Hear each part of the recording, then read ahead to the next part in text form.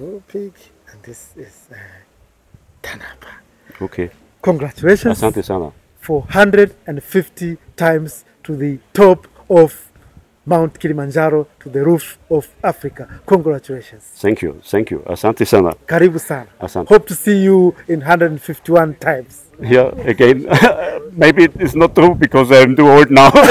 Katika geti letu la Marangu tuko pamoja na Mr. Rudi ambaye ni kiongozi wa wageni au tour leader ambaye amefanya kazi ya kuleta wageni na kuwapandisha katika kilele cha mlima Kilimanjaro kwa miaka 30.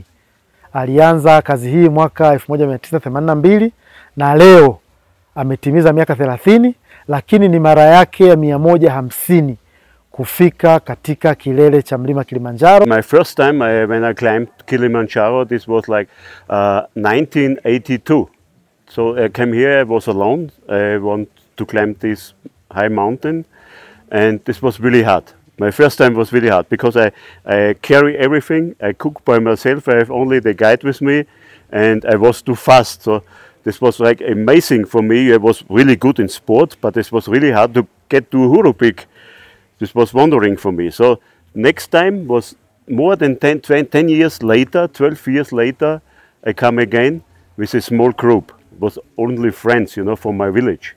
And from this time I start the business climb Kilimanjaro. Amekuwa akifanya kazi hii kwa kuleta wageni mara zote 150. Kwa hiyo tunampongeza na tunawa encourage watu wengine au viongozi wengine wanaoleta wageni basi waweze kuweka rekodi zao kwa kupanda mara 100 na zaidi ya idadi aliyofanya Mr. Rudi. Jambo tena, jambo bwana, bwana barikani kanyu nzuri sana. It's now 30 years. I do 150 times, and for me it's like Tanzania is like my second home now, you know, and this mountain is like my favorite mountain. I never done a mountain so often in Austria than Kilimanjaro here, you know. So this like a lot of people are wondering, you know, why I can do this so much. So, but I like this. I like the people here. I like the nation. I like the nature here. It's amazing, you know. Kilimanjaro is a mountain what have everything, you know. You start like in a dry area and you go up to the glacier.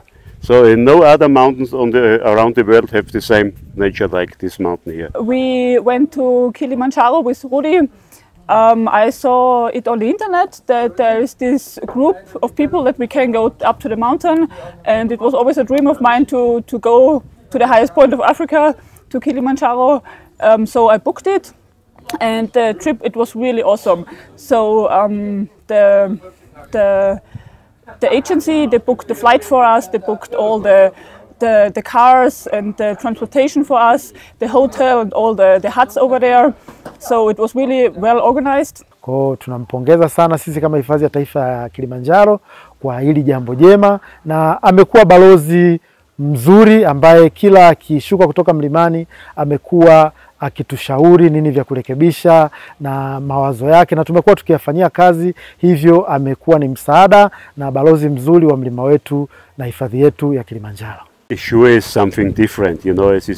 There's much more huts up there, even, you know, and when you go some attendant routes, it's better, you know, with the toilets and everything, electricity they have here.